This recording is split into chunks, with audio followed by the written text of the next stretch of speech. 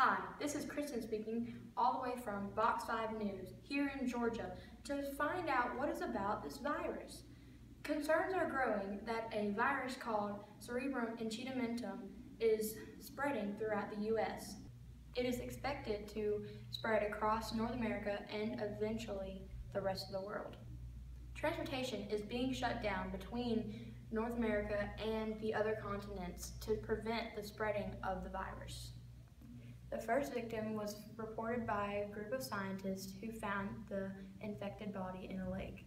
It is determined to be spread by air and bodily fluid.